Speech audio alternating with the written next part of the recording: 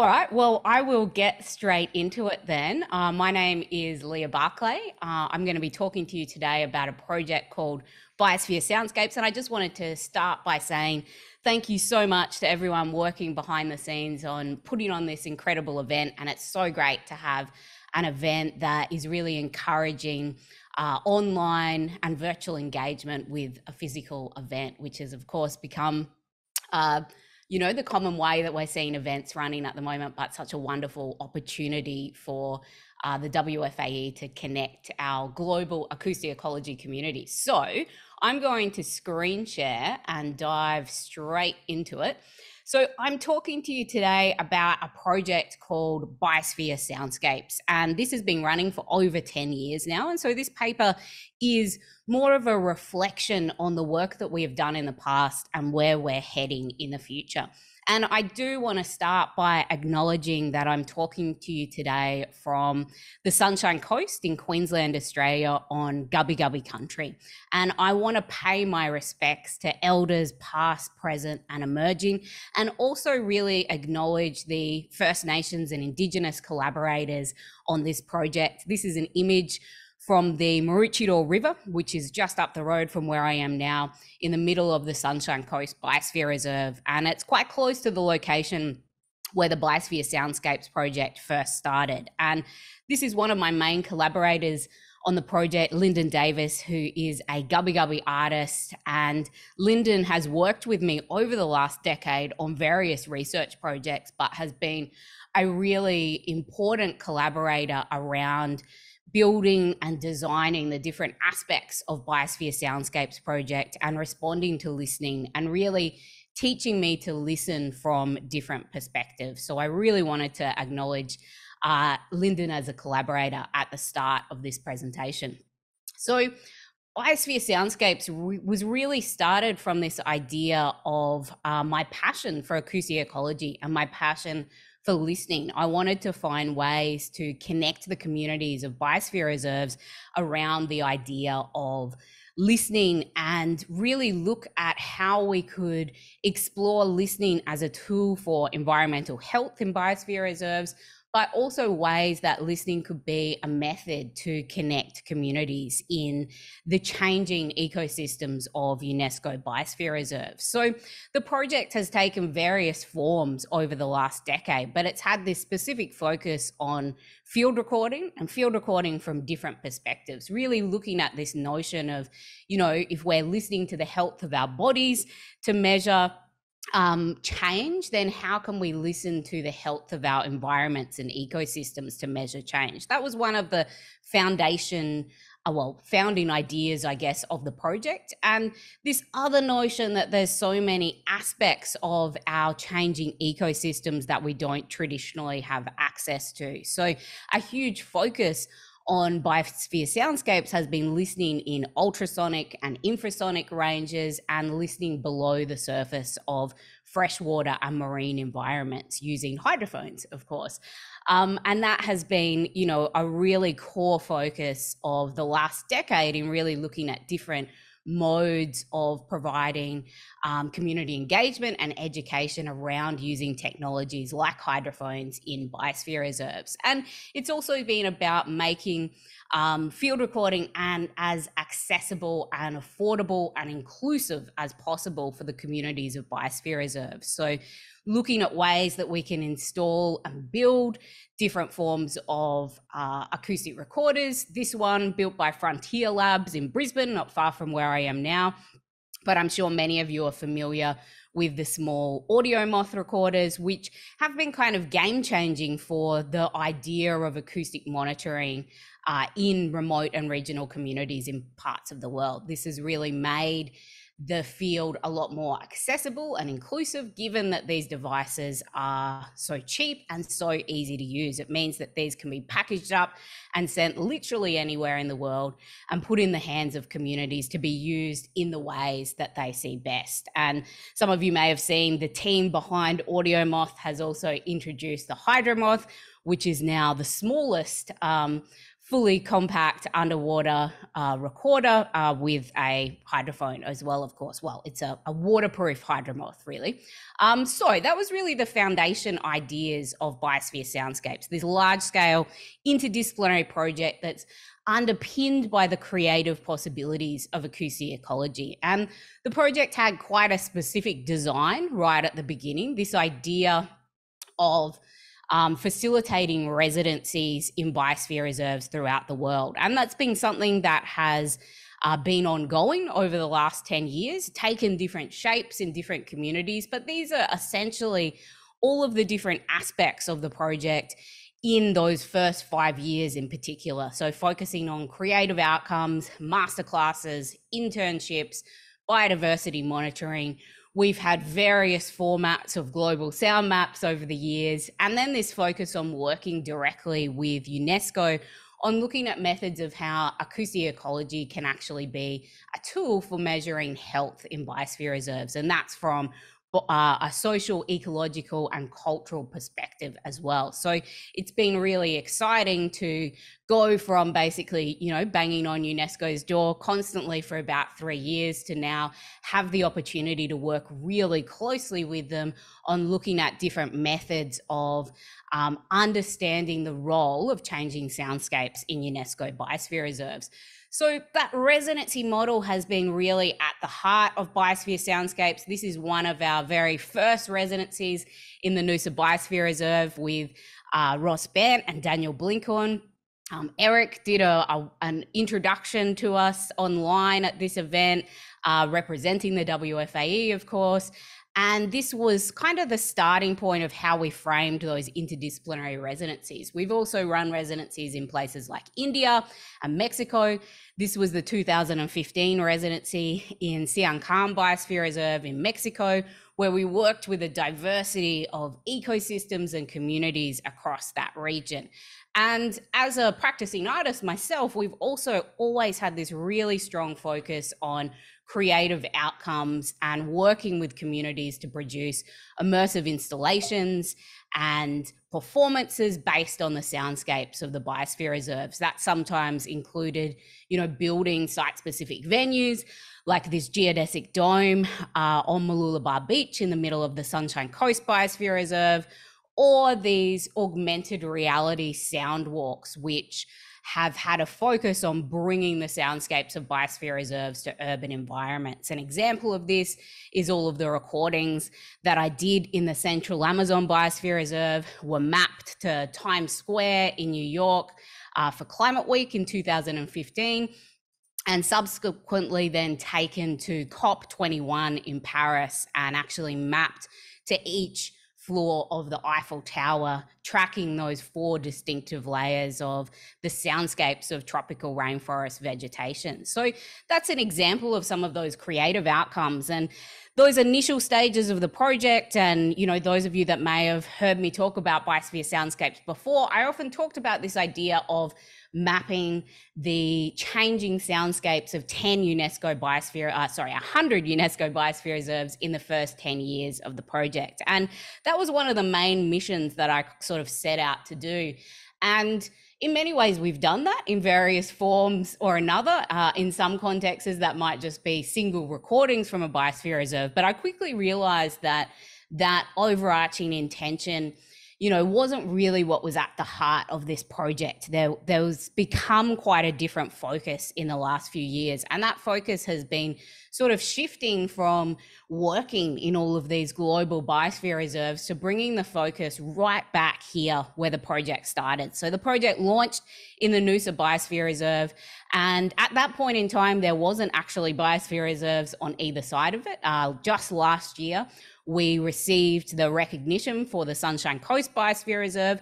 So now this region right here in Queensland, Australia, is the only region in the world that has these 3 biosphere reserves with diverse ecosystems side by side. And they all have a really strong First Nations, Indigenous leadership, and are all really engaged and committed to working on this Biosphere Soundscapes project. So the focus has really shifted right back to where the project began and looking at how we can create a meaningful difference in this community, but also how this community can really be a lab for some of the ideas that we're exploring through the project, which really it has been that laboratory for experimentation throughout the whole project. So this is that biosphere corridor. We now have 3 biosphere reserves sitting side by side, and the project really evolved about 5 years ago now to have this focus on live streaming from biosphere reserves. So we're about to launch a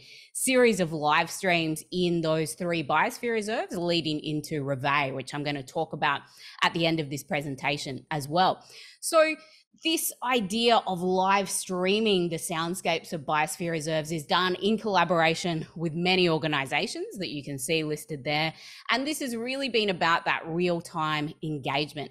And naturally, with the impacts of COVID, from the beginnings of 2020, we really shifted gears with ensuring that the project could still be accessible for the communities that were engaged, but also looking at new methods for virtual collaboration. So really focusing on that live streaming project, looking at the possibilities of virtual collaborations and remote monitoring, and focusing on the ongoing development of this global community platform.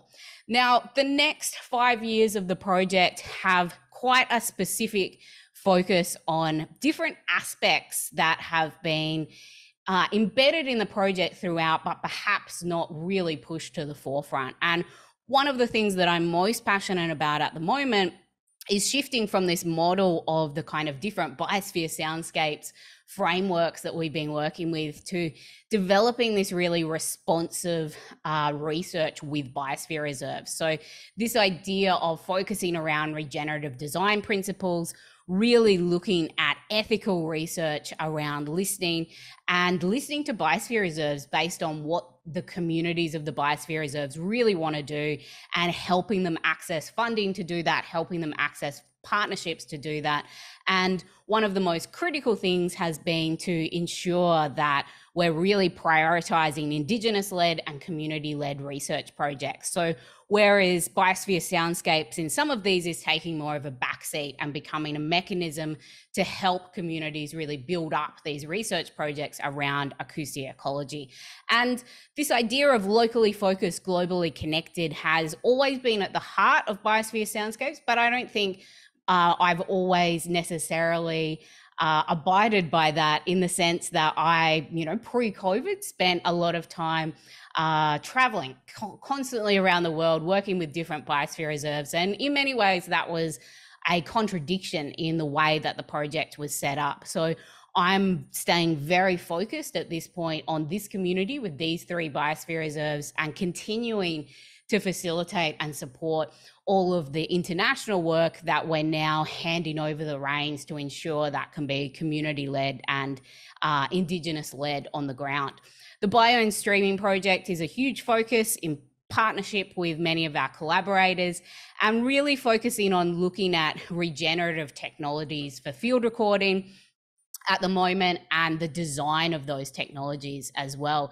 Reciprocity is really at the heart of the project. I've never, since the very beginnings, wanted to, work with a community where we weren't invited, but also work with a community where we couldn't ensure that it was mutually beneficial, where we weren't either leaving field recording technologies for the community to continue to work with, or looking at different methods that the project was really going to benefit that community long term. So reciprocity has really always been at the heart of Biosphere Soundscapes, but I've started to talk about it really explicitly as the core focus now as well. Now, in terms of the local research in our 3 biosphere reserves here, we've really shifted from this idea of monitoring and engagement, this idea of monitoring changing soundscapes, to the idea of sound as an active regeneration and restoration tool, looking at the opportunities for playback in, reef environments. I've been working with Monica Gagliano on looking at this idea of acoustic regeneration in the growth of plants, which is really exciting. And likewise, we have an ongoing project looking at the acoustic ecology of seaweed and looking at regeneration specifically in that context as well, and framing a lot of those projects around significant upcoming partnerships and events. So partnerships and collaborations is really the heart of Biosphere Soundscapes moving forward. We've always had a lot of artists and scientists working with the initiative, but working in collaboration with different organizations and universities has been such a rich opportunity to expand this project, and working in collaboration with different people. So there's way too many people involved to even mention everyone's name in this presentation, but I did want to acknowledge people like Monica Gagliano that have been such a key inspiration in looking at different ways and different approaches to listening in the project. And of course, working in the design and development of technologies, organizations like SoundCamp have been really critical, and really looking at making this technology as accessible and inclusive as possible. As an example of this, Biosphere Soundscapes is collaborating on Reveille 2023 again, coming up in just a few weeks in May, and we'll be live streaming the soundscapes of the 3 local biosphere reserves, but I'll also be mixing the Asia Pacific region as an overall contribution to the project. Another example of those collaborations is education. So this workshop has literally just been announced today by Camp in France, and you'll see some very familiar names on the list there. This will be a really exciting workshop that's bringing together so many different ideas around listening, transmitting and curating soundscapes. And for me, the opportunities to collaborate on these education programs and workshops and continue to share knowledge and connect these ideas is absolutely critical for Biosphere Soundscapes. And the heart of this project, you know, is really sharing these different perspectives on listening and encouraging practices of listening. So for me, engaging young people is such an important part of everything we do through Biosphere Soundscapes. And one of the key aspects that we're moving into now is really looking at measuring the health benefits of acoustic ecology and listening as a tool for well-being. So looking at bringing the soundscapes of biosphere reserves into hospitals, which we've been doing on and off as experiments over the years, but really focusing on that research now, looking at the benefits of the soundscapes of biosphere reserves in aged care facilities, and also looking at the benefits of acoustic ecology in areas of confinement, such as prisons. This is part of a sister project called Listening to Country, which has been bringing the soundscapes of country into prisons, and then for Aboriginal and Torres Strait Islander women to compose with those soundscapes and record the sounds of their own bodies and mix those into the soundscapes as well as a tool for well-being in prisons. So that engagement with young people has, you know, always been at the core of what we're doing and what we will continue to do. And I've always been really committed to the idea, if we can inspire the next generation to engage in these practices of listening and acoustic ecology, then, you know, we really do have a lot of hope for the future. I think I would be at time now, so I'm going to stop there. Thank you very much.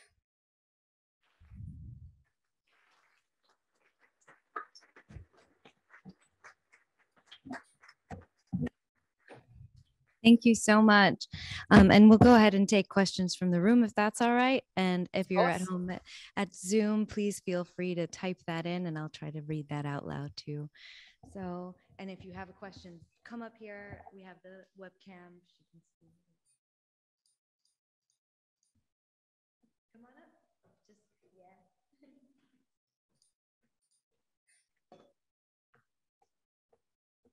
Hi, Leah. I'm Csaba Hajnóci from Budapest.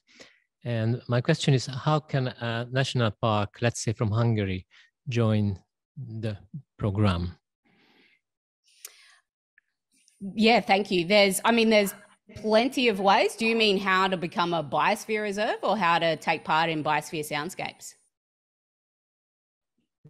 I'll answer it both ways if you like. Yeah. Yeah, so we're also helping and kind of mentoring regions to become biosphere reserves as well. So we've got kind of packaged kits around the idea of looking at how a national park can become a biosphere reserve and what value that might have. So if you send me an email, I can share some information on that.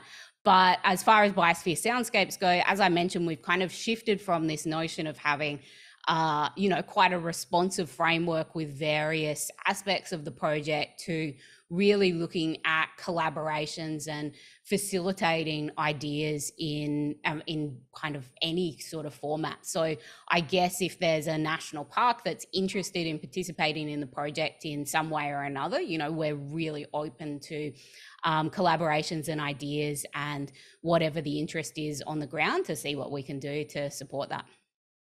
Okay, thanks. No problem.